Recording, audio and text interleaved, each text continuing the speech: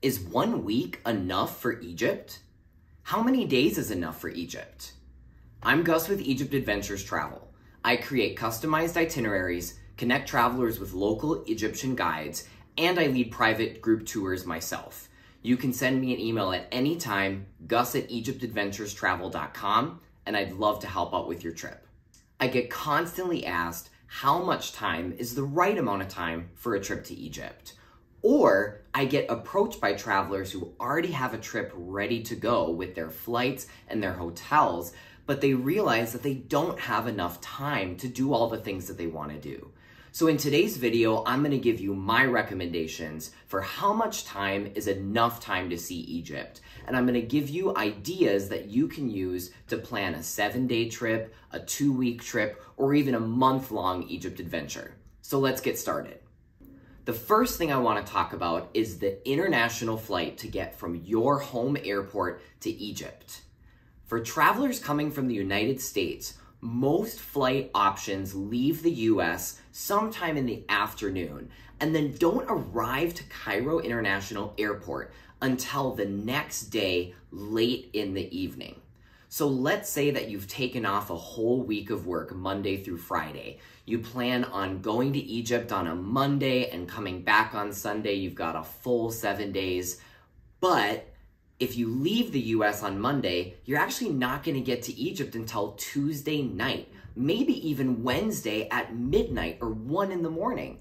So you've already cut off 2 days from that 7-day trip. So my first piece of advice when you think about how many days is enough in Egypt is you've got to factor in the amount of time it gets to get from your home airport over to Cairo. An easy way to do this is just to go on Google Flights and look up flight options from your home airport to Egypt and see what time they land at Cairo International Airport and how much time it takes for the entire journey. You also need to consider what it's going to take to get from Cairo International Airport back to your home airport. For most travelers traveling from Egypt back to the United States, this one's pretty easy. You leave Egypt early in the morning, usually at 2 a.m., 3 a.m., or maybe 8, 9, 10 a.m. from Cairo, and then land back in the United States at your home airport the same exact day. Now that we've talked about flights internationally, I want to talk about traveling to different cities domestically within Egypt. Many times travelers come to me and they say, hey Gus, I've got 7 days in Egypt. I'm going to go to Cairo and then I'll spend a day in Luxor, I'll spend a day in Aswan, I'll spend a day in Alexandria, and then I'm going to go to the Red Sea in Hurghada. And I say, whoa. Do you know how far apart those cities are and what you need to do to get from one city to the other? All of the cities in Egypt that travelers go to are fairly spread apart, except for Cairo and Alexandria, which is only about a 3-hour drive, and Luxor and Aswan, which is only about a 4-hour drive. Otherwise, you're talking about an overnight bus, an overnight train, or a domestic flight to get from Cairo down to Luxor and Aswan, or from Hurghada back to Cairo, and many other combinations. It's very important when planning a trip to Egypt to look up the domestic flight schedules and options, because travelers are going to notice things like there being no direct flight at the time of this video from Luxor to Alexandria. There's always going to be a stopover in Cairo. That's going to make the journey extremely long. It's probably going to take up an entire day. So when thinking about an Egypt adventure and wondering how much time is enough, travelers need to think about what cities they want to go to and how much time it takes to get there. Another great example, I get approached by people all the time who want to go to Siwa Oasis. They've seen it on Instagram, they've read blog posts about it, they watched a YouTube video, they're like, I've got to see it. But they don't realize that it is an 11-hour bus ride to get from Cairo to Siwa Oasis. There are no flights unless you're going to be paying thousands of dollars to stay at one particular hotel in Siwa and get a privately chartered plane. So you can't fly there. Even if you do a private vehicle from Cairo, it still takes you about 8 hours. So you've got to consider how far apart the different cities are when you're planning your trip to Egypt. Now jumping into the big question of how much time is enough. I always recommend a minimum of 7 days in Egypt for the average traveler who wants to get that bucket list box checked.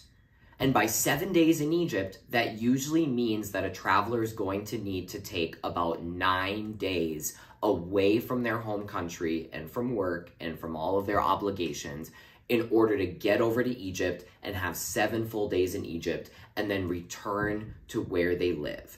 So that is my basic recommendation: 9 days of traveling, 7 full days in Egypt. And let's talk about what travelers can do with that amount of time. With 7 full days in Egypt, travelers can start out or finish their trip by spending at least 2 nights in Cairo. They can take in the Giza pyramids and the Sphinx, visit the amazing museums in Cairo, have some delicious street food, experience Egyptian nightlife, and visit some mosques and some Coptic Christian churches. Then, travelers have the option to go down south and to see Luxor and visit Tutankhamun's tomb, King Tut's tomb, Karnak Temple, Luxor Temple, Hatshepsut's Temple, Medinet Habu, and numerous other tombs of pharaohs and noble people and everyday average Egyptian people in the Valley of the Kings and the West Bank of Luxor.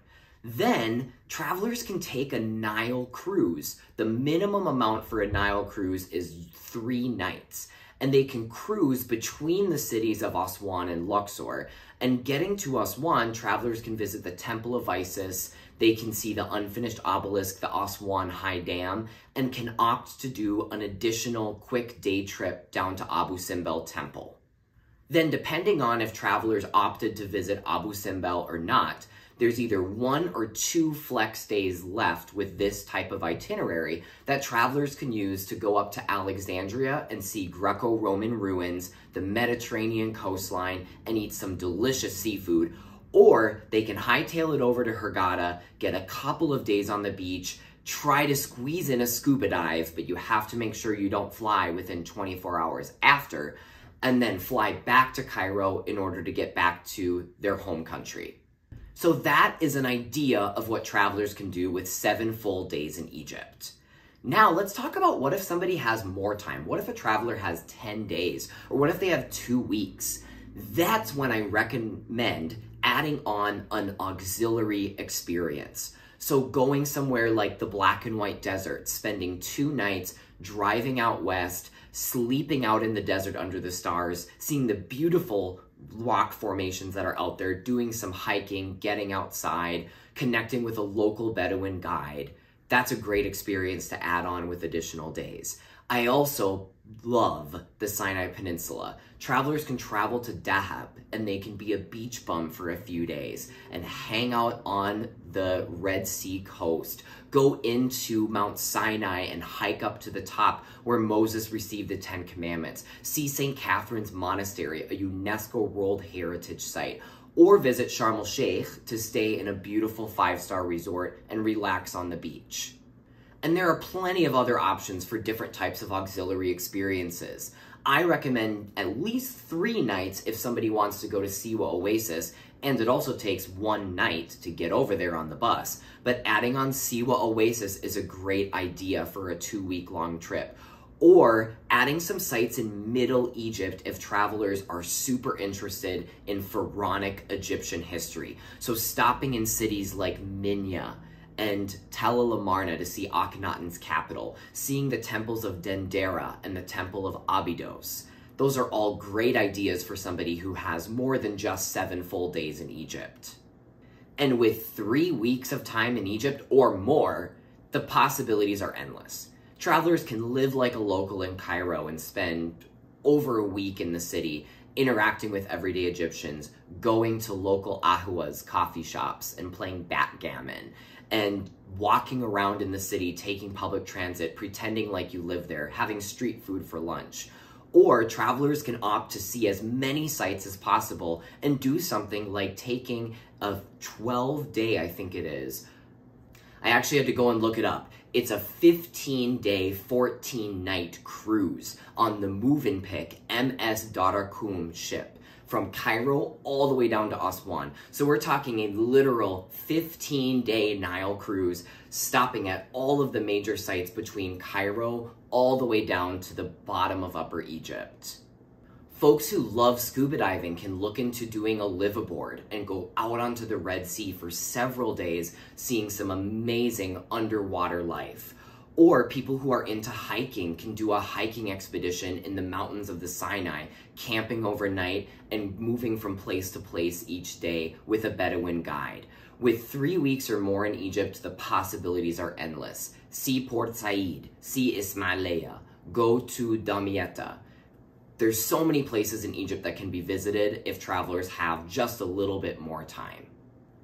If you want more ideas on off-the-beaten-path places that you can go to in Egypt, like the Black and White Desert, or Tunis Village in Fayoum Oasis, a hidden gem in Egypt, feel free to check out all of the videos on my YouTube channel. I'm getting close to 100 videos of the making of this video, and most of them are places in Egypt that are not visited by everyday travelers. So you can check that out and get inspired for your Egypt adventure. Thanks for checking out this video with my recommendation of how much time is enough in Egypt and how many days do you need to travel to Egypt. I'm Gus with Egypt Adventures Travel. I'll be looking forward to giving you a new video next week. See you later.